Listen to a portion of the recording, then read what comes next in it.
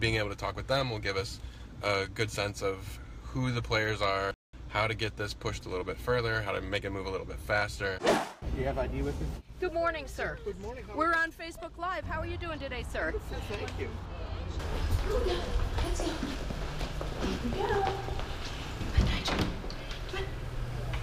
We are trying to effect positive change as quickly as possible for veterans. Veterans with invisible injuries. This is kind of the early stages, and it'll be interesting to be a part of it because it's only something that we sort of get a glimpse at normally. You'll be hearing a lot more about the PAWS Act in the weeks to come, especially how you can help. We've posted the bill and a summary on our WUSA 9 app and website. Well, guys, cute. Well, if you're headed to the Maryland shore, it might take a little longer tonight. All the eastbound lanes on Highway 90, they're closed right now.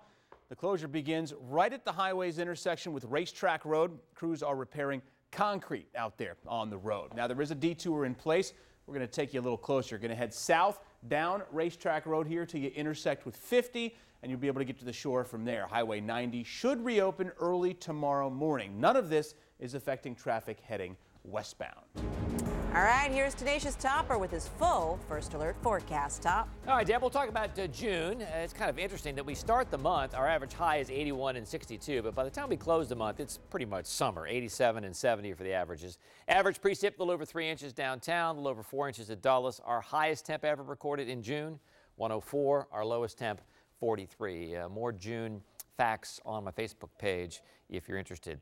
And in terms of May, we wrapped the book up in May, the 5th wettest May at Dulles, 8.49 inches of rain fell. All right, our 3-degree guarantee.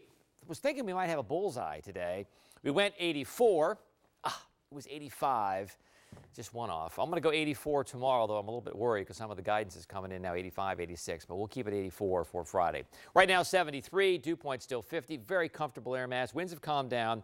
Humidity only 44%. That's pretty low for this time of night. So bus stop temps, nice, 54 to 74, just about perfect. A gorgeous Friday, great hair day. That includes tomorrow night if you have a date. Staying warm through the weekend. Saturday looks great. Sunday looks okay. But we are tracking afternoon and evening thunderstorms. If we're lucky, they'll hold off until evening. We'll at least have the first half of Sunday. 84 on Friday, 81 Saturday, mid-80s on Sunday and Monday, and back to the low 80s on Tuesday. And it does appear we're looking at a kind of a stormy start for the work week next week. In the meantime, 6 o'clock tomorrow morning, just comfortable. 54, clear as a bell in Manassas, 54 in Frederick, 54 in Gaithersburg, probably 53 up in Damascus, and 62 downtown. And by 9:30, 10 o'clock, we're still in the upper 60s to around 70, full sun. By lunchtime, I think we'll be closer to 80. Again, these numbers running just a little bit low. Not quite so sure why Futurecast is running low, because we're going to be in the low to mid 80s tomorrow. By 6 o'clock, you're heading home. Perfect.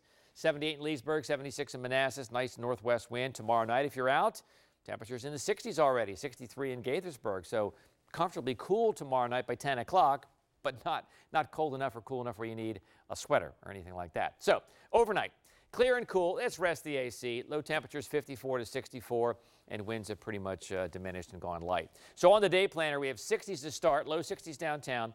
We're up to 71 by 9 o'clock. We're up to 79, almost 80. I think we'll be 80, 81 by 1 o'clock. Now, on Saturday, great day. 81, make your plans. And even Sunday, you're okay. I mean, some storms are coming in late. Could be here as early as 3 p.m. That'd be worst case scenario. Best case scenario would be 6 or 7 p.m. and still warm, 85. Next 7 days. Here's our stormy Monday, 84. No pun intended there, not quoting songs. 81 on Tuesday. I got a drop, but it's a nice day. Showers on Wednesday late, but we're cooler now. We're back in the 70s, and maybe a shower on Thursday. Don't plan around that. Temperatures again in the upper 70s. Now, 3 things that have happened since you left work. Cops in North Carolina are tracking these Evel Knievel wannabes. Viral video showing them taking turns jumping over a collapsed bridge. Now, that gap that they're clearing there, yeah, it's a gut-churning 72 feet. Dukes of Hazzard style. Well, how do you get revenge on a 7-Eleven? You open a 612 across the street. A South Boston man did just that. He once ran a 7-Eleven but got fed up with company orders. Gotta love a good food fight. Hope the Slurpees are just as good. A crew is repainting the water